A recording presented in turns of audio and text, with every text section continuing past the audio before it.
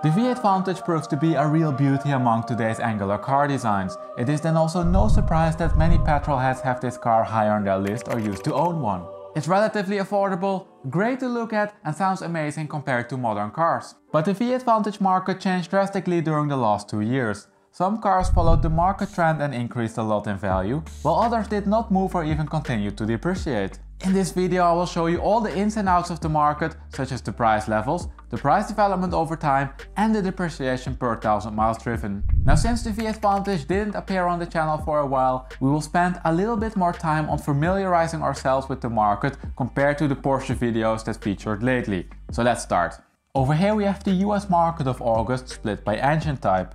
We have of course the 4.3 liter, the 4.7 liter and the 4 liter. In total there are 275 cars for sale, but the market is dominated by the 4 liter. They account for 70% of the market supply. It is perhaps also the most controversial model. The design is not liked by everyone and personally I think it is extremely spec dependent. Besides the design, the car is also heavily criticized for its interior and especially the entertainment system. That old Mercedes system simply does not belong in a car like this. However, it's not all bad. If I need to believe people who know something about car dynamics, the driving sensation is on point. Nevertheless, the real problem is its price. It's expensive, and if you look at the graph, the market might think it's too expensive. New or almost new cars go for around $180,000, while cars that are 2 or 3 years old are floating around the $130,000 mark. And that's a drop of $50,000. And these things are not visible in, let's say, the 911 market. On the positive side though, this means that the cars are becoming more affordable at a rapid pace.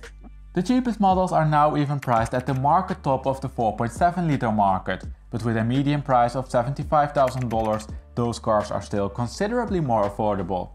So, we still see that the older cars are more affordable than the newer ones. And this is an indication that the cars could lose some value if you parked it in a garage and would not drive it. We cannot say the same about the 4.3 liter market. There's no price difference anymore between the model years, and this means that the role of the spec, the car's condition and its maintenance history is relatively large in the price setting. With a median price of $55,000, prices are on par with the oldest 4.7 liters. Now, the market can of course be categorized in various ways. If I add the model type to the split, we can see that the 4 liter market consists out of only one model, but that we have the base N420, S, GT and GTS models in the 4.7 liter market. The 4 liter market consists out of the base and the AMR models. In reality, the cars underwent even more updates throughout the years, but there are specialized websites which can tell you how the car improves by every model year. Now, looking at these model types, we can see that some are extremely rare. There are a handful of N420s, S's and GTS's for sale. I will therefore not apply this split to all of the numbers that we will cover. With so few examples for sale, the numbers are not reliable. So we spent now quite some time to talk about the market and the different price levels. But let's step it up a notch and talk about the value development. In general, the development over time is affected by the depreciation per year, the depreciation per 1000 miles, and in some cases by market fluctuations. The latter one can shift the curves up or down, but let's first have a look at the static market picture, the one for the mileage sensitivity. Over here we have the mileage on the horizontal axis and the price on the vertical axis. This graph shows pretty much what we could have expected. The new 4 liter has an extremely high mileage sensitivity.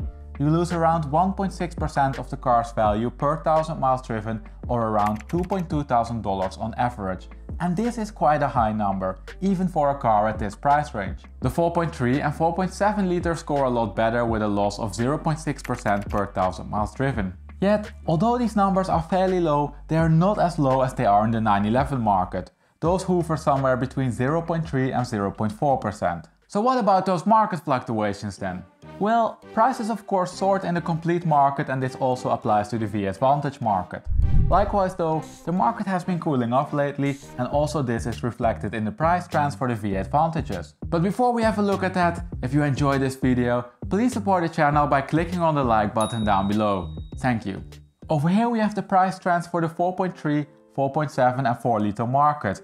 And as you can see, there are quite some differences between them. 4.3 liters increased while 4.7 and 4 liters decreased. Let's cover each one of these segments separately. We start with the 4.3 liter and then work our way up to the 4 liter. We can see now that prices increased by 10% during the last 10 months, and that they are up by 31% compared to the end of 2019. And this is not a bad result, but the latest price increase is a little bit of an exaggeration. There are namely some peculiar developments in this market that we need to take into account. The market is truly becoming a collectible car market. We can see this first of all when we look at the market characteristics. Supply is way down from the 44 cars that were for sale at the end of 2019. 4.3 liters are becoming increasingly rare. Another interesting development we can see in the mileage graph. The median mileage has been decreasing, and this generally means that the quality of the cars that are for sale is increasing. And this is a market dynamic that you typically see when cars are turning into collectibles. So it's not just this decrease in the median mileage that is responsible for the price increase. Also, when we track cars with the same mileage over time, we can see that prices went up. A quick look at the price development per mileage bucket reveals that the cars up to 28,000 miles saw a larger price increase than the cars that have a higher mileage. If you watch some of my previous videos, then you recognize this trend. This is namely also what is happening in the Ferrari 360 and the Boxster 986 market. All of these cars are slowly turning into collectibles. Of course, these price trends tend to fluctuate a bit more than the aggregate trend, so we need to be a bit cautious with interpreting it. For the orange line we have only one strong increase. For the blue line, however, we have several data points. Alright, so what about the market for the 4.7 liter? Can we see the same over there? Well, not really. Starting with the aggregate trend, we can see that prices decreased by 6% during the last 3 months. Moreover, this applies to all cars including the low mileage examples. And hereby the trend is more in line with the market trend and contrasts with the increase in the 4.3 liter market. Yet, compared to December 2019, prices are still up by 23%. This is less than the 31% in the 4.3 liter market, but not a bad result at all. Looking at the market characteristics, we can see that it differs from the 4.3 liter market. Supply is indeed a lot lower than it used to be, but it was stable during the last 3 months. The median mileage developed slightly upwards, and also this is different to what we observed in the 4.3 liter market. So to sum it up, the 4.7 liter market seems to follow the market trend, and this means that prices are flattening or even decreasing. At this moment there is no indication that the market is turning into a collectible car market. And with that it's time to have a look at the last market segment, the one for the 4 liter. Over here we have the price change during the last 3 months. I only recently started to track these prices, so unfortunately I do not have a long price trend available. But I will continue to track the prices from now onwards, so click on the subscribe button if you want to stay up to date on the 4 liter Vantage prices. Now looking at this short-term change, we can see that prices came down by 2.2%, and this price drop is statistically confirmed.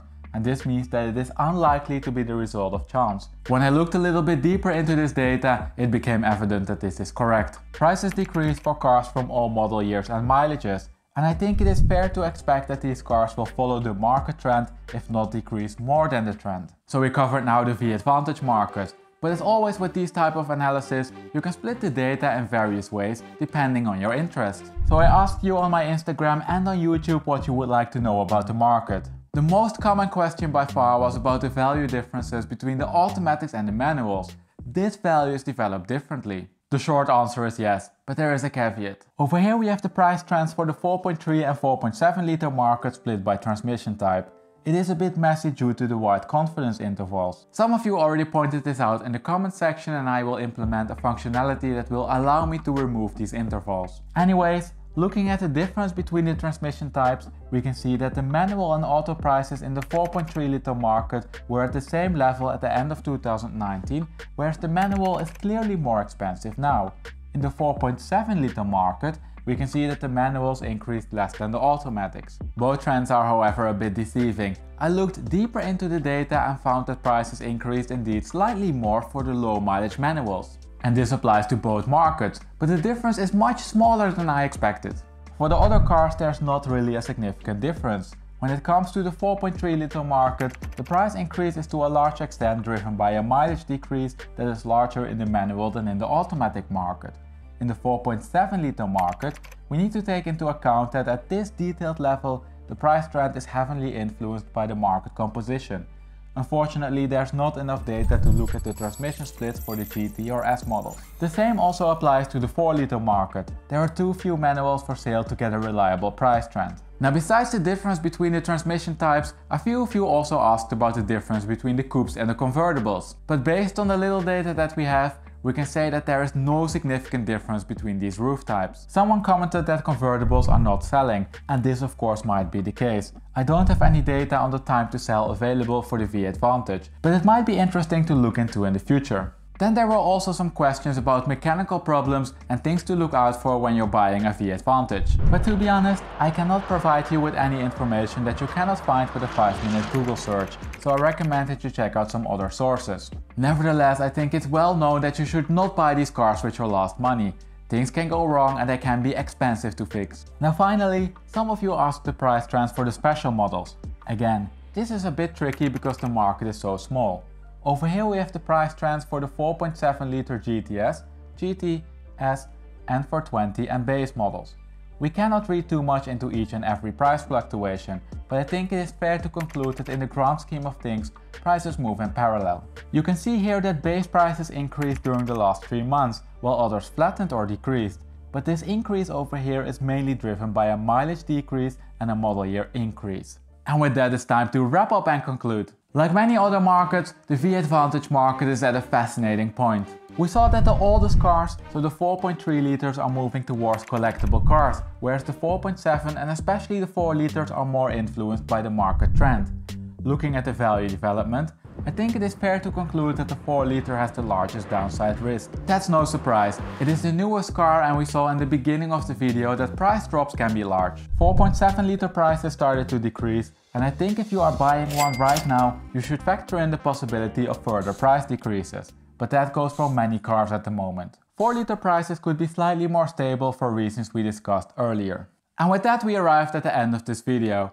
Now as always, if you enjoy this data-driven way of analyzing car markets but would like to see the analysis for a different car, let me know the name of the car for which you would like to see an analysis by commenting it down below in the comment section. Once there are enough requests for a certain car, I will make a video about it. Don't forget then to subscribe and to click on the notification bell so you get notified when your requested analysis goes live. As always, thank you for watching and I hope to see you next week for a new video.